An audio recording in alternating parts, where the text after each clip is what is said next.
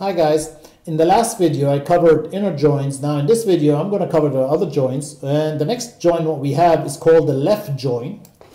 And what that means, let me get my Excel table again.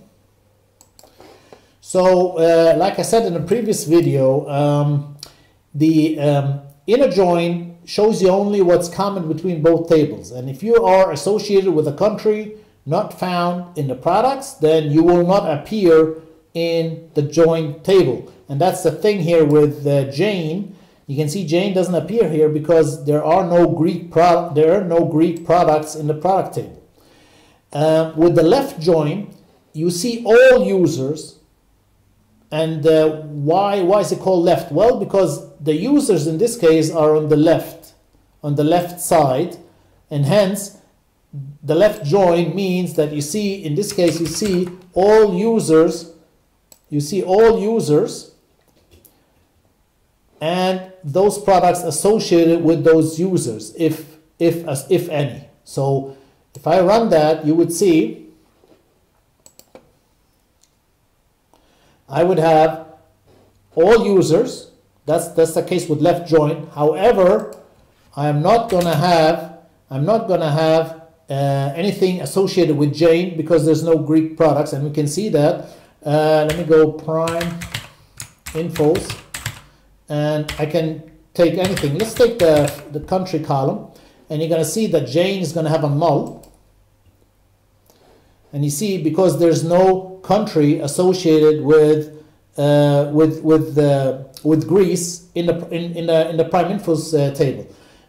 Prime infos also got a field or a column called brand, and if I call that as well, prime infos.brand,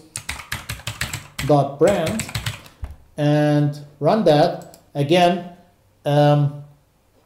we're gonna have, for those people, for everybody, like you see here, Bob from France has got a lot of brands.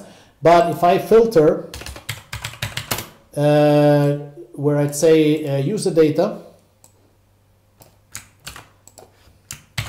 country is equal to Greece, then I'm going to have null for brands. And you see here, Jane from Greece has null country, null brands. And that's the effect of a left join. The left join, with the left join, you definitely wish to have all users, but you must take into account that for those users who are associated with a country not found in products, you're going to have null values. So that's the case if you wish to show from your left table anything or everything. Put it this way: if you wish to show everything from your left table, then you have to take into account that you're going to get some nulls, because if certain elements, if your associated elements are not going to be found in the other table. And left in this case is always based on the equal sign. So that's the left join. Obviously, the right join is different. The right join will show you that everything from the table products, yeah, everything will be shown from this table, and only those users who have got a country associated with that. So let's try it out again. Let me take that off. And let's take off the brands because there are too many of them. And let's go. And you see here,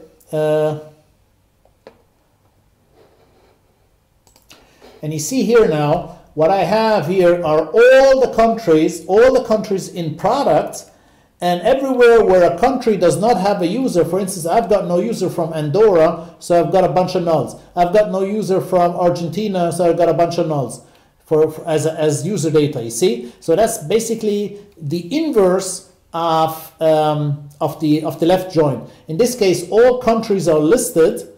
However, there where I've got no users associated with that country, I'm getting nulls. So it's basically exactly the opposite, diametrically opposite to the left join.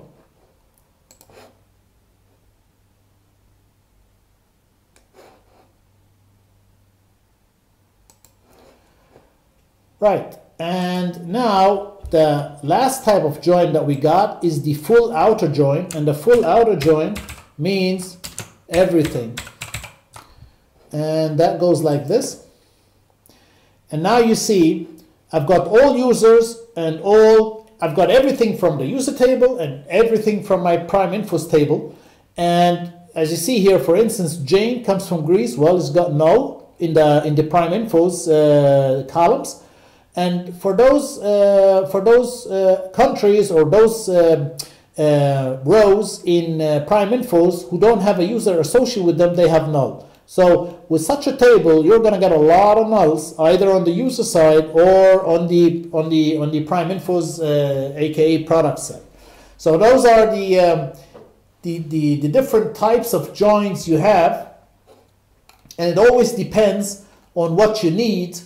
What are your needs to decide which join to take, because the inner join only shows you what's common. But like if you need to show all users, then a left join is better. So, but if you need to show all products, then in this case a right join is better, and so on. So there is no right or wrong here. What is important to know is that the effects of those different joins, and then it's up to you to pick the right one for your scenario.